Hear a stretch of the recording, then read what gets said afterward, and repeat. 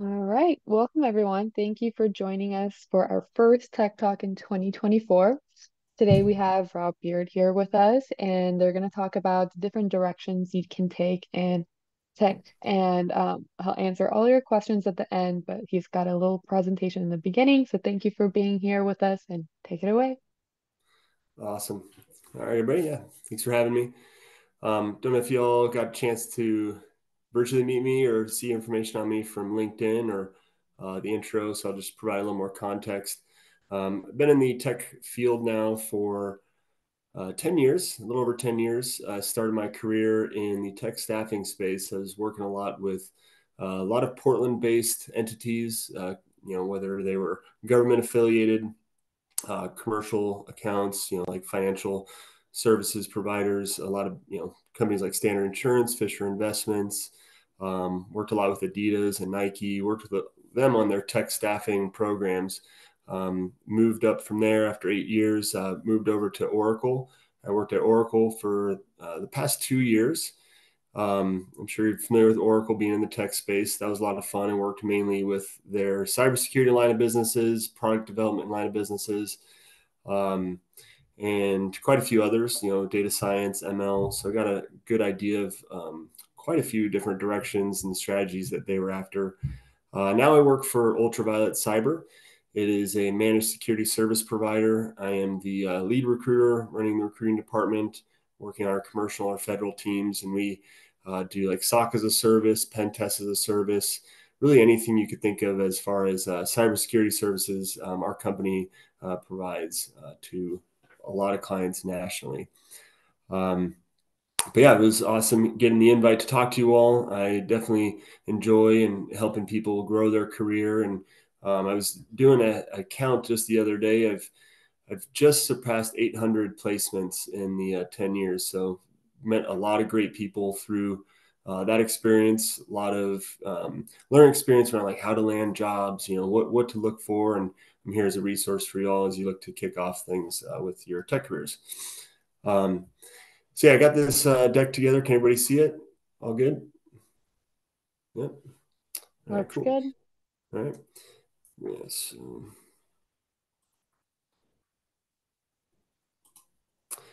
This is a little bit about the UV Cyber company, just in case anybody does have, any interest in the cybersecurity field. I'm really passionate about it. As I mentioned, I really built my tech, recruiting career in this space.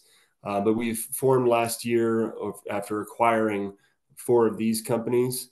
So I did want to give this overview as if you are looking to learn more about managed security services and understanding what that looks like, how to break into that field.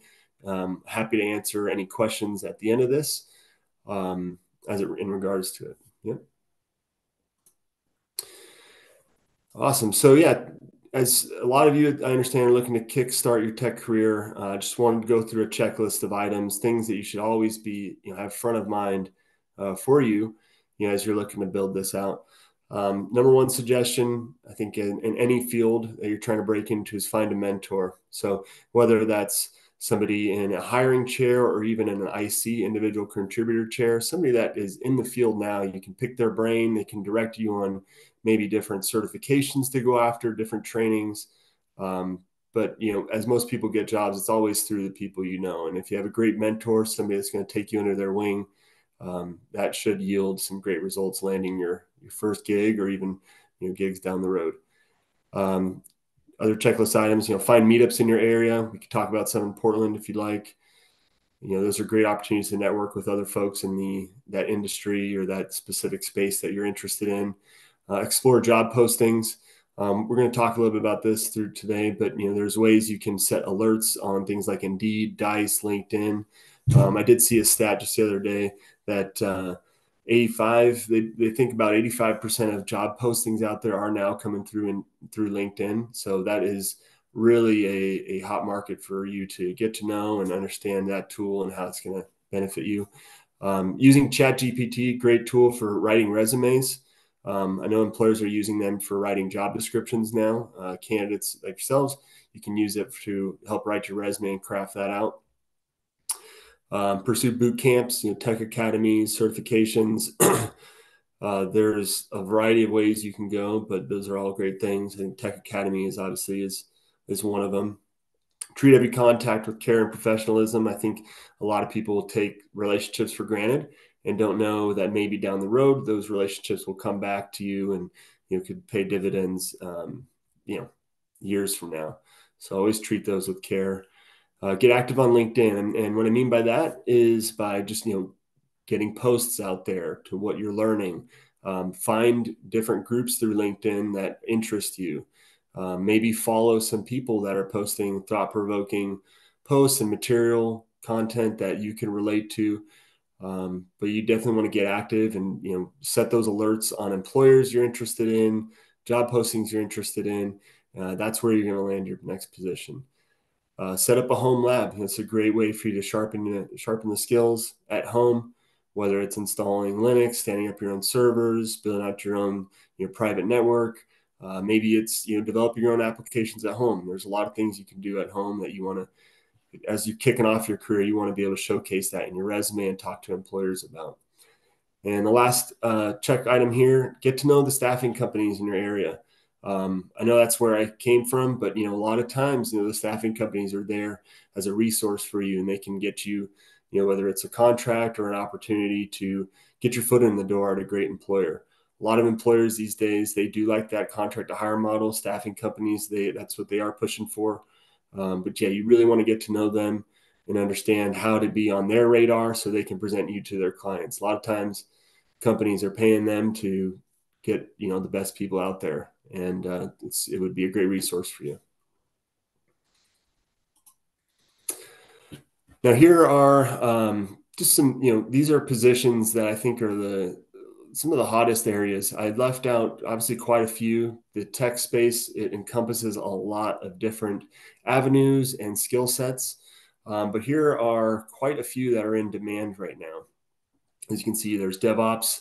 We'll talk about a little bit: software engineering, site reliability engineering, cloud engineering, security engineer, security analyst. So again, I'm leaving off quite a few different skill sets, things like data science, machine learning. There's always pen testers, red team and blue team on the security side. But yeah, let's kind of break these down one by one. DevOps engineering. So this is a space, if you don't know, it has really grown in popularity over the last 10 years. Really represents, as you can see, a combo of development teams and operations teams working together.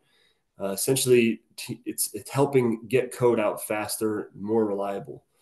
Um, I just did a statistics, got some insights on LinkedIn. There currently are 3,728 postings right now for DevOps engineers. There's definitely a demand. These roles are becoming more and more remote based because they are competitive for employers.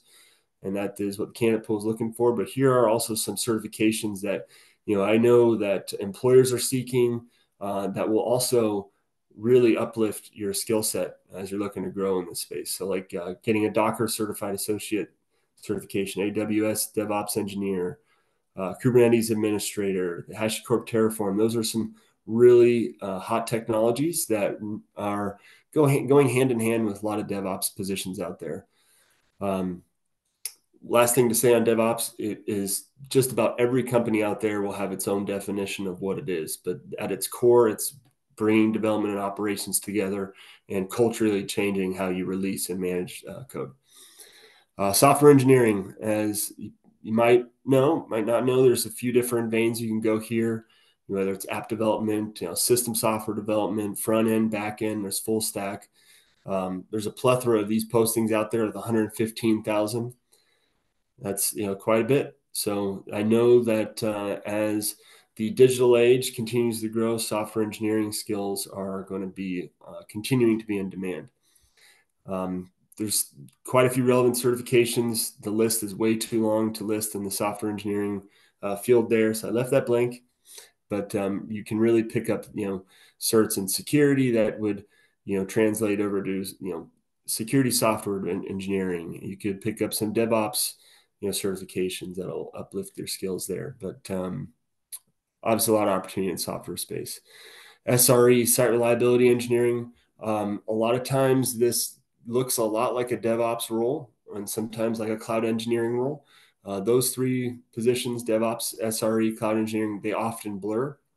But you could think of the SRE position as one where it works with already built-in software to ensure it functions correctly and cooperates with other software and systems.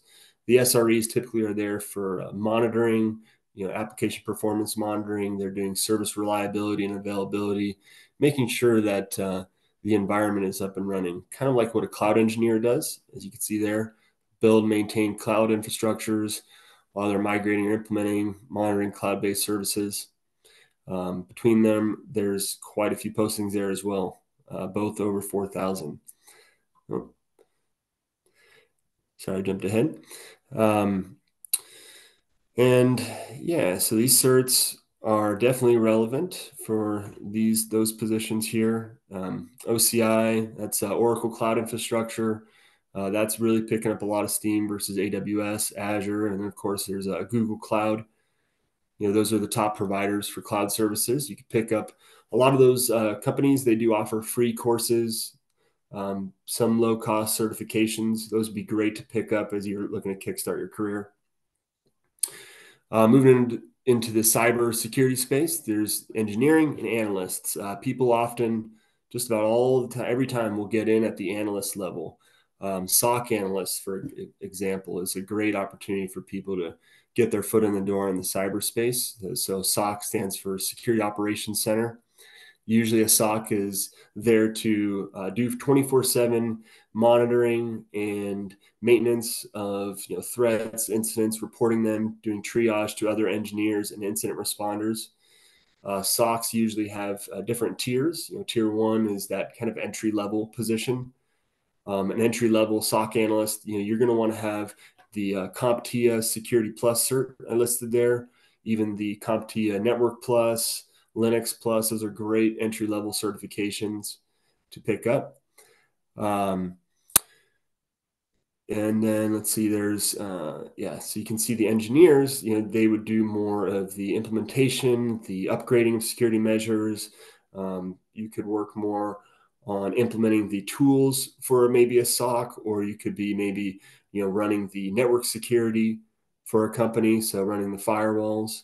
There's a few different directions you could go as a security engineer, but both of these professions are growing exponentially.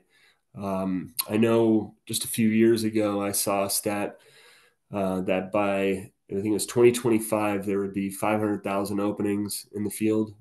It's certainly growing to look like that. Now that I'm on the working for MSSP, I can tell you there's a ton of demand out there from companies to get great talented people in and work with partners that have great people in house already.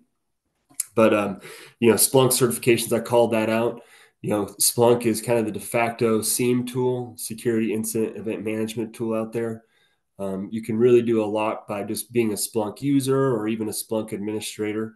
Those are great skills to pick up if you're looking to go in that direction. But again, cybersecurity, that has, you could think of it as like red teaming, blue teaming. There's the offensive, which is red team, defensive, which is more blue team.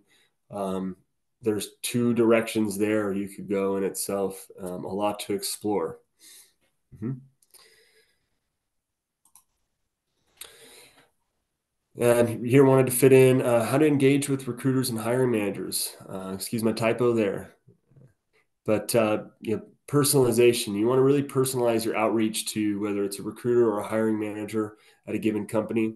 So don't use those auto-generated outreach messages. I think LinkedIn has AI behind their technology and will recommend a way to outreach. Recruiters, hiring managers, we see that same message over and over again. Craft it to make it sound more like you. After interviews or screenings, you want to have your thank you follow up. Usually no more than a week would be appropriate.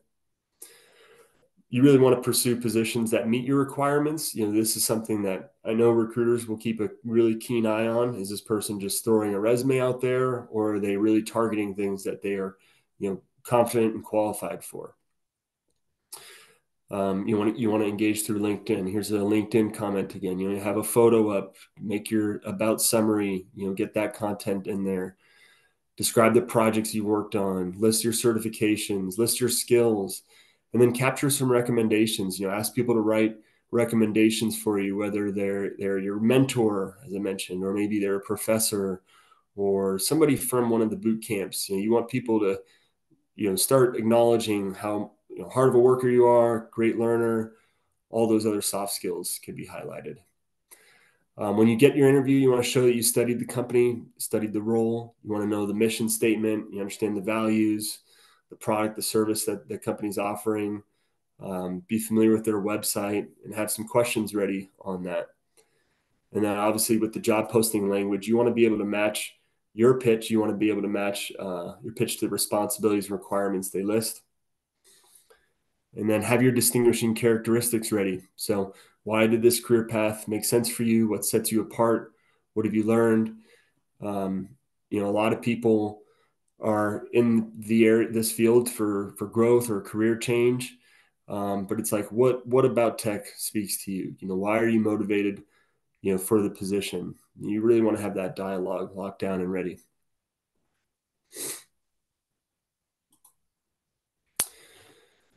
Here's a slide on preparing for your interview. So this is the STAR method. I think it's a great method for people to prep for your dialogue you're going to have with your potential hiring manager, your potential company.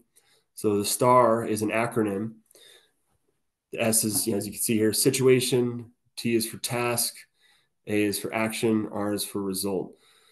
So with the situation, as you're thinking about how you're going to respond to specific questions, maybe a question could be like, tell me about some experience where you had to learn something on the fly. Well, you would break down the situation that you were in. You would talk about what you were tasked with learning. What did you do to actually learn, whatever it was, and then how did it benefit the company or the project that you were working on.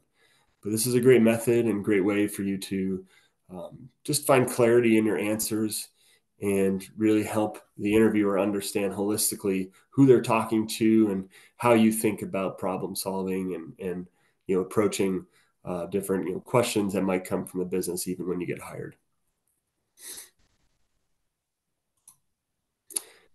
And that's just about it. So I'm opening up here for some questions to anybody if you have any. All right. So feel free to leave your questions in chat or unmute your mic and ask questions that way. Really, however you Hi, prefer. Rob. Hello, Rob. Go for it. I have We're a having a question. hard time. Okay, go for it. I'm sorry. I have a question because I am trying to pivot into a career of cybersecurity, but I have a background in voice and networking. So I'm currently working on one certification, the Google Security Foundations for Security, which they say will also help me with the Security Plus, which is definitely my aim. As far as Mm-hmm. getting hands-on, because that's not really my area of expertise, what is the best thing I can do as far as setting up a home network, or what should I do to really get hands on?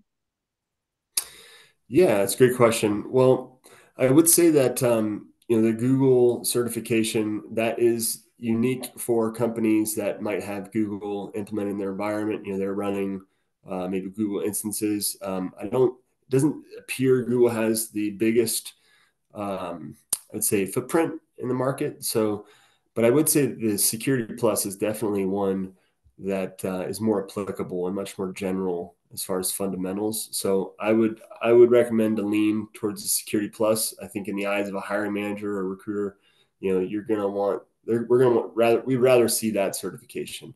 As far as getting the hands-on experience, things like setting up your own maybe PCAP tools like packet capture analysis. I would think maybe you might have some networking fundamentals in there. Those are things that you could maybe start practicing at home. But then again, I know the Security Plus getting that certification, there is some kind of relative hands-on work you got to do and knowledge you have to complete that cert. Thank you. Yeah. Awesome. It looks like we have two more questions. So Adnan, why don't you go first? Yes, my name is Adnan Malik, and I have a question that I was working on ML models, machine learning models from last, I think, 2 years. I'm mainly working on the Python and mainly do the training and testing of the data sets. But last 3 months, I now shifted on e-commerce website because of the my uncle has some e-commerce business, and I want to join him on the e-commerce business. So I'm confusing between two fields. I was doing well in my ML models, but he's forcing me to come on his e-commerce business. So what's the comparison more best option for me in the future? Either ML model excel more, or I should have to continue with ML models and machine learning, which I am doing from the last years. Yeah, I think if I understand the question correct, you're kind of at a pivot. You don't know which one to target. Is that right? Maybe which career path to go down? Yes. Yeah. Yeah, I would say that machine learning is, as you know, it's a growing field, and I think that a lot of employers are trying to get a grip for how they're going to leverage, machine learning in their environment. A lot of times, it seems that more of the big tech companies have a better grip on how they're going to, leverage ML and AI and these things. So as they release different products, they're going to want to, have people that understand how to build out those models, how to analyze, the data sets that come through. I think it's an evolving field that is going to keep increasing in demand. I think not knowing enough about the e-commerce opportunity you have, it's hard for me to say, but I would recommend, maybe continue to pursue ML, pursue data science as a whole. Make sure you understand, the theory behind it. You make sure you understand, different, large language sets. I think, voice. I know Oracle was always talking about, voice and language models. That was going to be the future for their business, which I'm sure Amazon and Microsoft are also talking about too. Facebook. So I would say, staying in the ML space would be definitely beneficial for you. As you look at employers, look at those big tech companies, whether it's internships they have or like level one roles as you're looking to get your foot in the door. Thank you so much. Mm-hmm. Great. Next question. I think Wes was first, but I apologize if Forrest you were first, but go ahead, Wes. Okay. Hi, Rob. Thanks for sharing all the information you had. You had mentioned at the beginning about that you've worked with tons of staffing companies and worked for them. What's I've worked for the past 9 months as a software engineer and then had an internship before then. But what's the best way to sort of capture the attention of a recruiter on LinkedIn or wherever? Um, I've had a couple reach out to me, but not that many. Yeah, yeah, great question. So first, I think we got to understand there's, kind of the in-house. Some people call it corporate recruiting, and then there's, agency recruiting. So there's those are two sides. Agency is always working on the demand of various companies and accounts that they have. So they're representing a lot more than just one company, where the corporate in-house, as it sounds, they represent that one company. So I think you're going to want to have a nice blend between the two. If you're earlier in your career, you want to get to know who those top staffing agency companies are, and you could do something as easy as calling in. I remember when I worked at Tech Systems, we had a lot of people calling in, and just wanting to meet with us to talk about our accounts and what companies we're working with. So that's one option. Do the call in. You could find them on LinkedIn by just searching, Tech Systems for employer, and then look at like role or title recruiter, and maybe find a few people that have a nice profile, and then you could just write them a personalized note to each of them. But as I mentioned, you're looking to grow your career. I don't know how many years of experience you have. I would definitely recommend going that route, the staffing route, getting to know who those players are in the area. Um, if you're, I don't know if you're in Portland, but if you are, I could kind of give you some insight who maybe to Yeah, contact. that Yeah. would be great. I'm in Portland, Oregon. Yeah. Yeah, cool. Yeah, I would say, Tech Systems, definitely ran a good ship. Randstad is a good one to get in contact with. Okay. Vanderhouen. Yep. I've reached out to Yep. them. Yep. Now work. Let's see. Apex is one I've reached out to and Apex, gotten. K-Force. Yeah. Okay. Yeah. So, Okay. yeah, and you have a nice cover letter ready. Send it out to them, personalize it. Everybody wants the personalized approach. And then when you go in for your, if it's an in-office interview or you're going to meet them for coffee, obviously dress professional and be on your A game because it basically is an interview. Is that reaching out and having a meeting is in person? Is that expected? I've done that with people that I meet at meetups all the time, but I wasn't sure about recruiters necessarily. Yeah, I think a lot of times, the recruiters would like to meet in person. I know when I Great. was in that staffing, I love meeting with people and building that relationship on the front end. And, I remember I had met an individual named Dave. He was one of the first people I met in that recruiting field. And I met Dave early on in about 2013, and I ended up finding him a position in 2015. And it was Okay. all because of Wonderful. that relationship we built, 2 years before then. Okay. Okay. Great. Thanks, Rob. Yeah, no problem. All right, it looks like Forrest is next, so go ahead with your question. Oh, well, thanks for the talk again. Just had a more of a resume question on the side. I've been a software developer for the past about 3, 4 years. Been working with this one company for the past like 2 years, and I know for resume writing, the whole going over the whole like action verbs and whatnot. But I know for a fact in my past career, because I was a salesperson, I was able to basically quantify each bullet point in Mm-hmm. actual numbers. But at my current job, I'm just basically the guy that people come to within the company is like, hey, we need this really custom thing. Can you just go build it? And on terms of translating that onto the resume, I just really can't find a way to quantify that in a sense. So, do you have any strategies or tips on how to quantify something within the software field on the resume that's not really quantifiable? Yeah. Yeah. Great question, Forrest. Yeah, I would say that some things to think about, like how many users are there of that software? Is it in-house or is it external facing? Um, I think that's easy one way to quantify it. I would say how many releases you were a part of, how many updates and releases, um, how long it took to actually go from the planning, development to actual release. Maybe that's something you could list there. But things, accomplishments are always great things to list in a resume. I think, if you were received an award or recognition through some of the work that you've done, that's always something to put as like the top bullet point, under that employer. But yeah, you're right. Quantifying, software positions, it is difficult. I would say that, users focus on that, number of releases.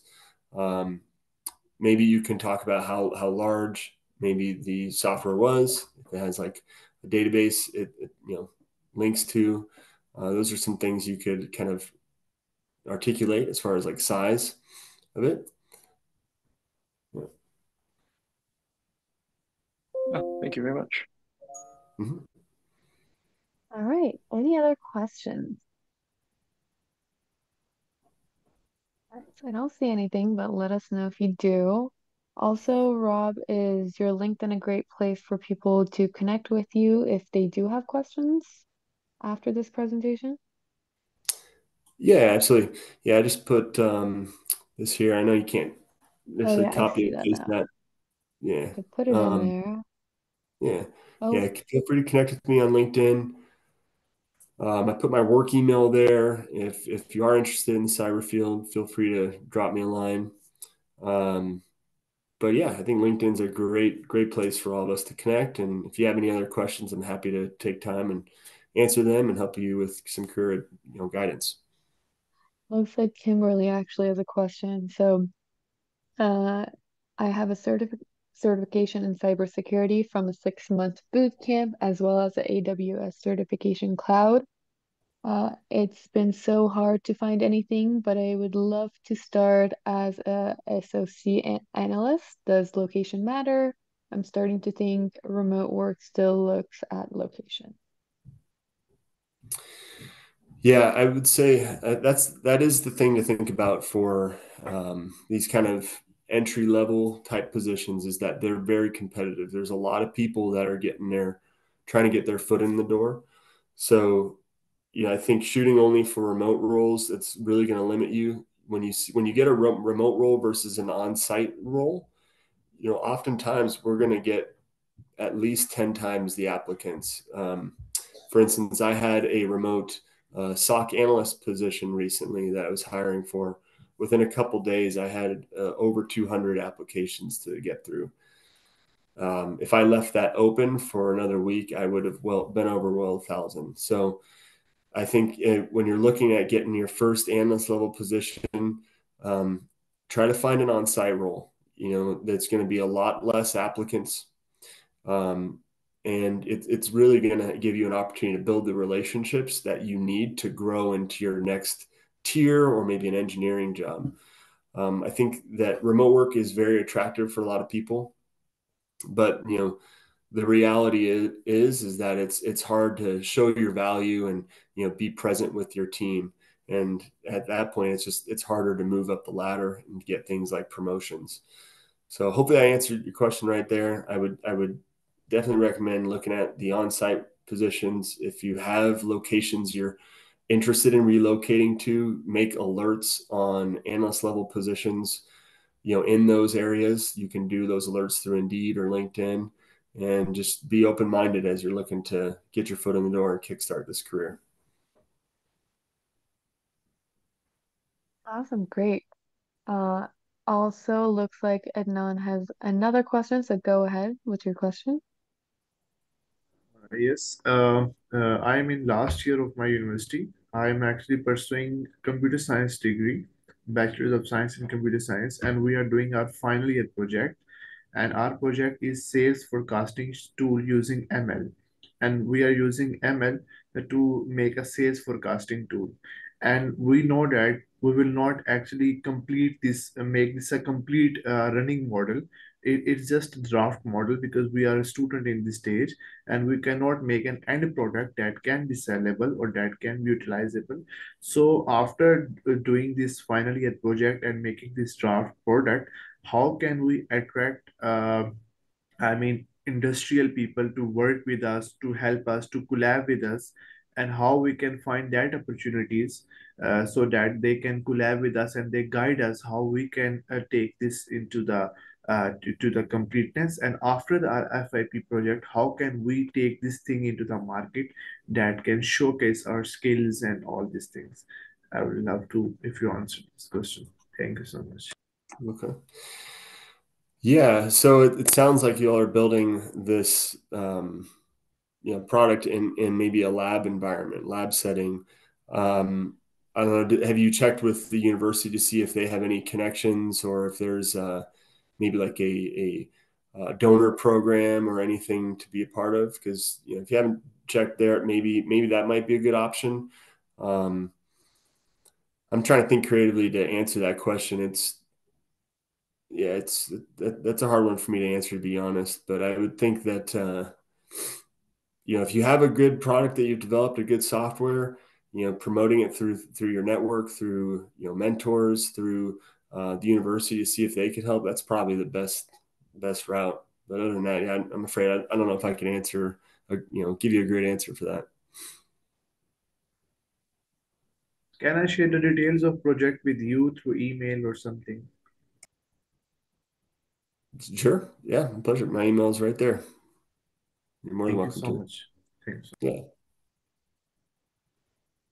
Great, thank you. So yeah, let us know if you guys have more questions. But also, just to let you guys know, we are recording this presentation and I will be posting it later today or tomorrow to our YouTube channel. Here is the playlist where it's going to be posted in.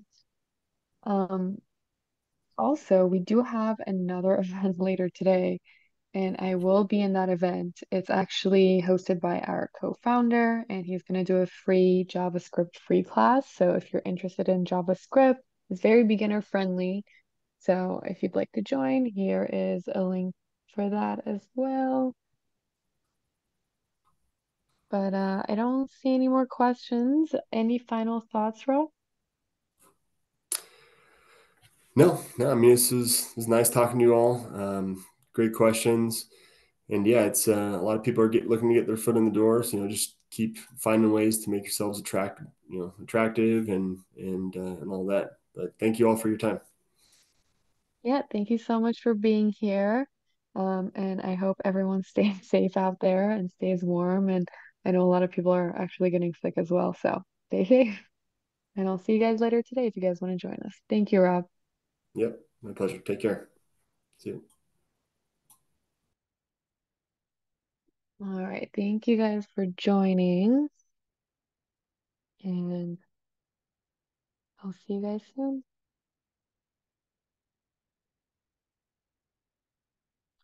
JC, I don't know if you're still here. It looks like you're not.